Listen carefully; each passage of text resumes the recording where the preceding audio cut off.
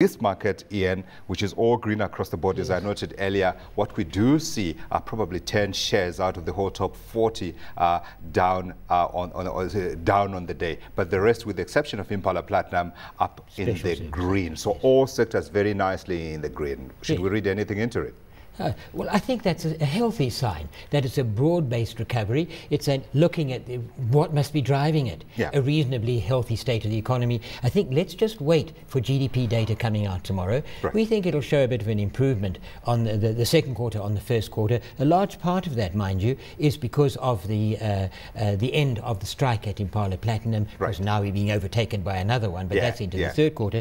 But nevertheless, I think we'll see some progress. That's positive. Whether it lasts to the end of the year remains to be seen. Okay, I want us to look first at the losers today, because I think they may tell a different story as well. Right. We've got Anglo Gold Ashanti down, we've got ARM down, that's 1%. Anglo Gold Ashanti is down 1.6. BHP Billiton almost flat on the day, but 0.1% down. Goldfields down as well, 1.2%. So what I'm reading is that the big commodity producers were under pressure today. MTN is also down, by the way, but otherwise, take out the other two financial services companies, it's largely your commodity producers. Interesting, particularly the gold sector, because you mentioned two big producers there, and one would have thought that with a weaker rand, and with gold not going any further ahead, that would have benefited, or gold, sorry, staying at a relatively high level, that would have benefited them. But it doesn't. Is there something more to it than that? I don't know. What's the market reading? Because earlier on today, we had the Minister of Finance, sorry, not Minister of Finance, Mines Minister, Susan Shabangu, and we're asking about some of these things, about, for instance, the violence at Lonmin, and of course the factors behind it, what government is doing to try and make sure that things are right.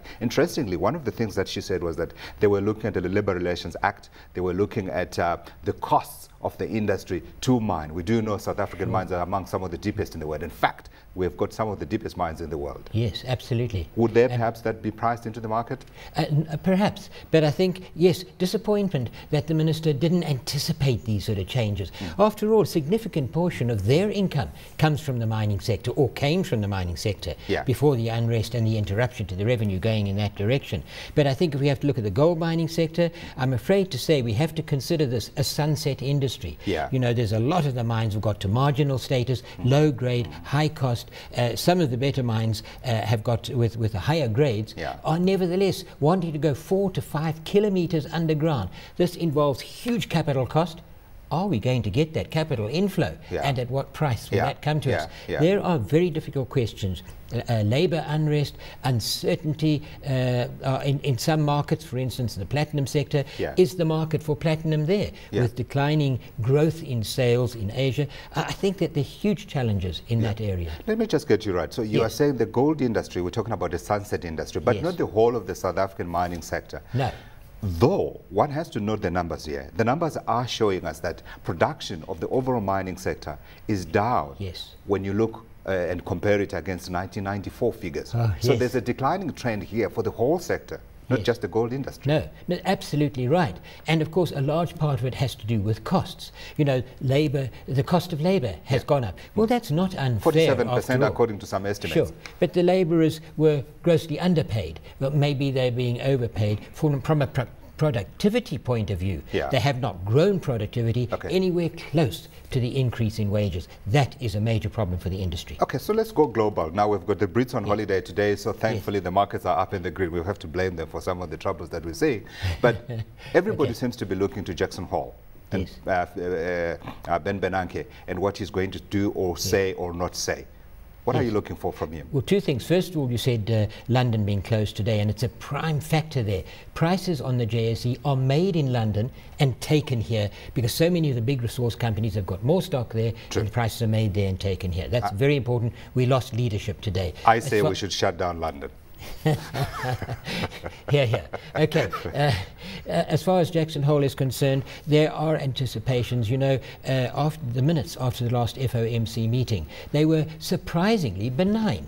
And it just gave the impression that perhaps even a majority of governors in the Fed are happy to see further quantitative easing. That means further liquidity injection. Where is it going to go? It's going to slosh around in financial markets, but it's also going to provide buoyancy to some assets, including precious metals. So we may get a little bit of a recovery in that respect. Yeah, the market may be pacing ahead of itself, but I just thought it would be interesting to read from what Ben Bernanke said the last time, that's 2 years ago when he went to Jackson Hole. He said the FOMC is prepared to provide additional monetary accommodation through unconventional measures if it proves necessary. It did prove necessary, especially if the outlook were to deteriorate significantly. Do you see an outside chance here that we could see the conditions, the global economic conditions, deteriorating significantly, which would then entail QE3? That is the operative word, as you just so correctly stress.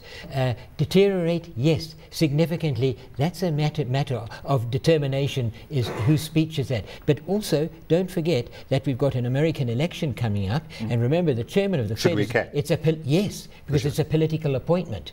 So, you know, so what will the chairman can't be unfriendly towards the administration in the US. Surely they're on the same side. So I thought yes, he was we should independent. No comments there, but no, I do think that it's important to bear that in mind. But I think that they are very concerned about the health of the US consumer. He provides 70% of total US economic activity. They must keep them afloat. Absolutely. Ian Cruickshanks, head of Treasury Strategic Research at Nedbank Capital.